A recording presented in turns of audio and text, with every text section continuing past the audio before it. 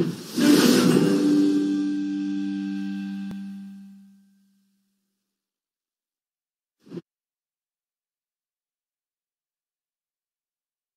learners, welcome to the chapter on Information Systems in Digital Age. This session will have a discussion on system and subsystems, types and characteristics of a system, organization as a system, and various organization structures.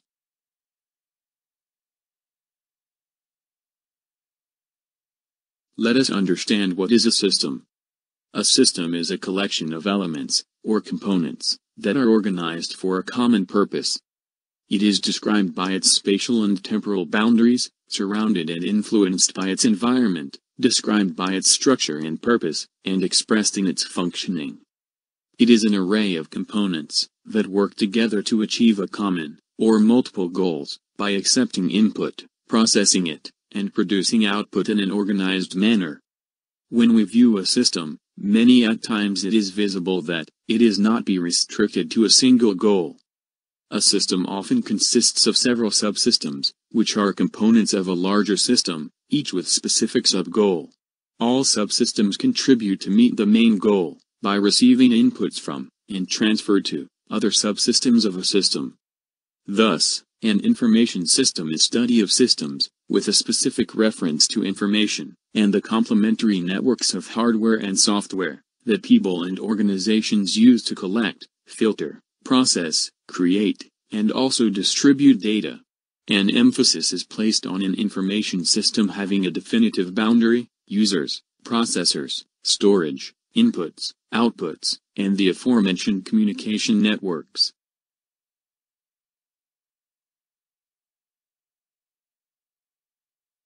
Let us also understand what is a subsystem. A subsystem is a self-contained system in a larger system. A subsystem is where work is processed on the system. It is a single, predefined operating environment, through which the system coordinates the workflow and resource use. A system can contain several subsystems, all operating independently of each other. Subsystems manage resources. All jobs, with the exception of system jobs, run within subsystems. Each subsystem can run unique operations. For instance, one subsystem may be set up to handle only interactive jobs, while another subsystem handles only batch jobs. Subsystems can also be designed to handle many types of work. The system allows you to decide the number of subsystems, and what types of work each subsystem handles.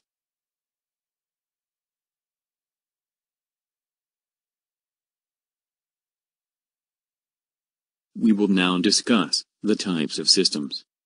There are various categories of systems which are discussed here. Physical or abstract. Physical system is tangible entities that may be static or dynamic in nature. Abstract system is conceptual or non-physical. The abstract is conceptualization of physical situations. Open and closed. An open system continually interacts with its environment. It receives input from the outside and delivers output to outside.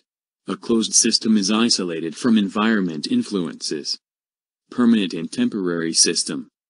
A permanent system is a system enduring for a time span that is long relative to the operation of human. Temporary system is one having a short time span. Natural and man-made. System which is made by man is called man-made system. Systems which are in the environment made by nature are called natural system. Deterministic and probabilistic. A deterministic system is one in which the occurrence of all events is perfectly predictable. If we get the description of the system state at a particular time, the next state can be easily predicted. Probabilistic system is one in which the occurrence of events cannot be perfectly predicted.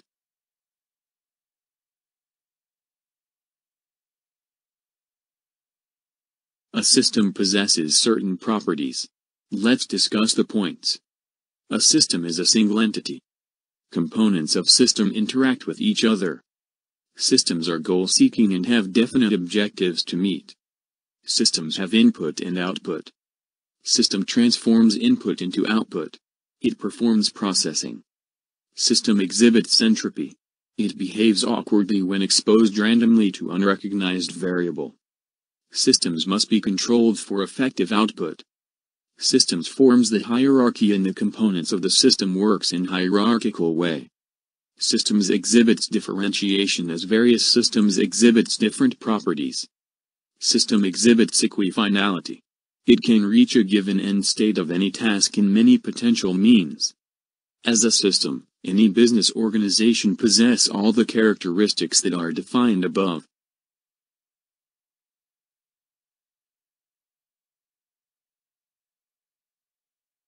Let us now discuss various organization structures and the information requirement. To understand the organization structure, one should have clarity on what is an organization.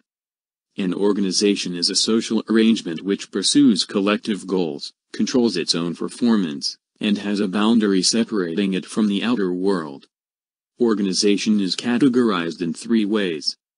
First, a process or phenomenon related, which is exhibited as task or action to put a matter in order. Second, entity related. These organizations are entities like businesses or state authorities, having a definite structure. And third, organization which are institutional, and have an actual purposeful structure within a social context. Example, a marriage. From management perspective in modern business, a business organization falls in the second category.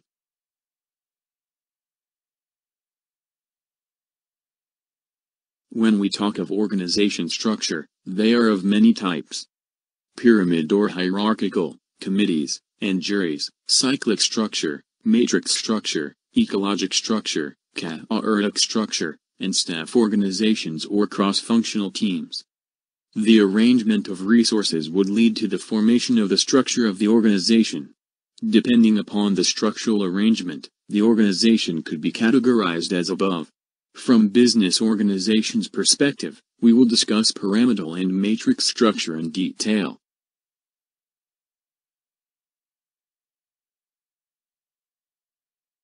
The pyramidal structure of organization comprises of strategic level, tactical level, operational level, and shop floor workers. The strategic management level is at the top of the pyramid, decides on what is to be done, and uses information system components such as expert system, decision support system, and executive information system. The tactical level formulates the strategy on how a job to be done, and used support systems like decision support system, and executive information system. The operation level management manages the job and generally work on higher transaction processing system. The bottom of the pyramid comprises of shop floor level that performs the job, works at the boundary of a system, and use transaction processing system to record the daily transactions. Strategic level. They are highest ranking officers. President, Vice President falls into this category. They make decisions having impact in the long run such as merger and acquisition, global expansion, developing new product and services, moving operations online, restructuring the organizations, diversification and starting new verticals, and so on. Tactical level. Also known as middle managers. Receive guidelines from superiors, make decisions for subordinates. Take decisions which affect near or somewhat distant future, charge of several operational managers, responsible for finding best means, tactics, to accomplish the job. They focus on how to do a job. Operational level. They are in charge of frontline workers. Example, department manager or a branch manager. They are authorized to obligate the company with limited operation like release of small amount of money. They follow general policies handed down by their superiors. They take decisions that affect their units in short term such as assigning alternate duties to shop floor workers, and so on. Shop floor level. They are the largest group of employees. Example, service workers, tellers in banks, receptionists, sales associate, production employees. They are not decision-making personnel. They do not participate in management judgments even if they have the expertise. They work at the boundary of a system where they interact with the outside people. Their working includes taking orders of the products, provide customer service, record sales, issue invoices, record shipments, provide maintenance services and similar operations.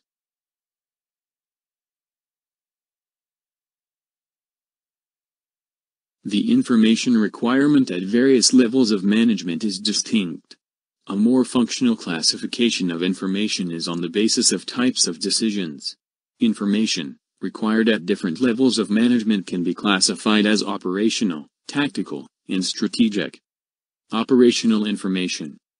Operational information relates to the day-to-day operations of the organization, and thus, is useful in exercising control over the operations that are repetitive in nature. Since such activities are controlled at lower levels of management, operational information is needed by the lower management. For example, the information regarding the cash position on day-to-day basis is monitored and controlled at the lower levels of management. Similarly, in marketing function, daily and weekly sales information is used by lower-level manager to monitor the performance of the sales force. It may be noted that operational information pertains to activities that are easily measurable by specific standards. The operational information mainly relates to current and historical performance, and is based primarily on internal sources of data. The predictive element in operational information is quite low, and if at all it is there, it has a short-term horizon. Tactical information. Tactical information helps middle-level managers allocating resources and establishing controls to implement the top-level plans of the organization. For example, information regarding the alternative sources of funds and their uses in the short run, opportunities for deployment of surplus funds and short-term securities, and so on, may be required at the middle levels of management. The tactical information is generally predictive, focusing on short-term trends. It may be partly current and partly historical, and may come from internal as well as external sources. Strategic information. While the operational information is needed to find out how the given activity can be performed better, strategic information is needed for making choices among the business options. The strategic information helps in identifying and evaluating these options, so that a manager makes informed choices, which are different from the competitors, and the limitations of what the rivals are doing or planning to do. Such choices are made by leaders only.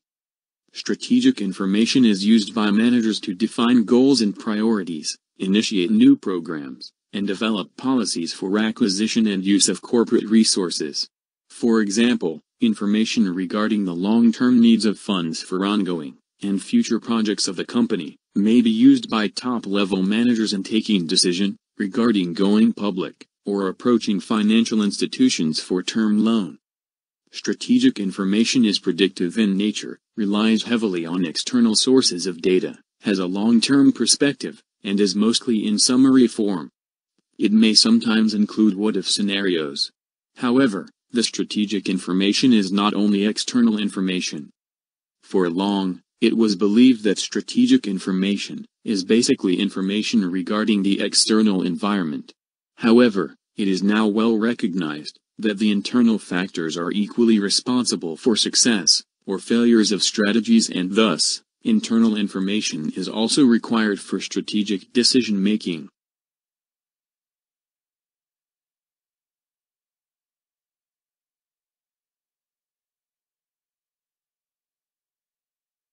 The another organization structure that we will discuss from business organization's perspective is matrix structure of an organization. The matrix organizational structure is a combination of two or more types of organizational structures. The matrix organization is the structure uniting these other organizational structures to give them balance. Usually, there are two chains of command, where project team members have two bosses or managers. Often, one manager handles functional activities, and the other is a more traditional project manager. These roles are fluid and not fixed, as the balance of power between these two kinds of managers aren't organizationally defined. It will employ the best of both structures and management styles to strengthen strengths, and make up for weaknesses. This way, If an organization is working on producing two products or services at the same time, they can organize both, and use that duality to their advantage, through the matrix organizational structure. Please see the chart to observe that a worker, W, is reporting to multiple managers while holding a position. At any given point of time, a worker W is reporting to a project manager of specific project, as well as a vice president of specific department. Why is it important to manage information in matrix organizational structure? Given the complexity of a matrix organizational structure, it's critical to have the right tools to make sure that team members are receiving their tasks in a clear and orderly fashion. Dual reporting may create confusion due to multiple lines of command. It is essential to have all project communication housed in one tool, a software. The tool should enable team members to see all of their tasks in one place, regardless of which manager has assigned the work to them. This enables them to manage their workflow more efficiently, marking their progress, and adding comments along the way for managers. They can also work on tasks by projects too, if they want to stay in one mindset before moving on to another project.